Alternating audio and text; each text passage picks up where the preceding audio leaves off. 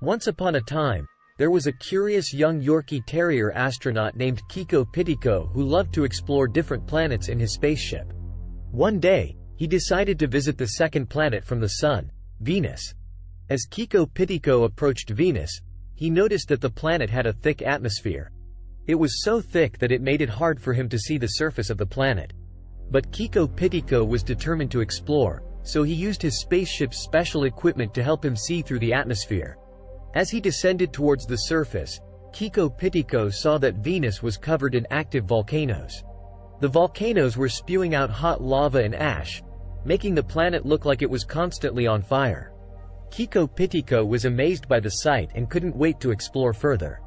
As he landed on the surface, Kiko Pitiko realized that the heat from the volcanoes made it hard for him to explore on foot. But then he remembered that Venus might have some moons, and he decided to check them out. Kiko Pitiko hopped back into his spaceship and flew towards Venus's moons. He found that Venus had two moons named Phobos and Deimos. They were small and rocky, but they had their own unique features. Phobos had a lot of craters on its surface, while Deimos was covered in dust and rocks.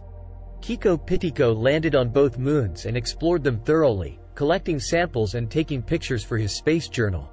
After his adventure on Venus, Kiko Pitiko returned to his home planet with lots of new knowledge and stories to share.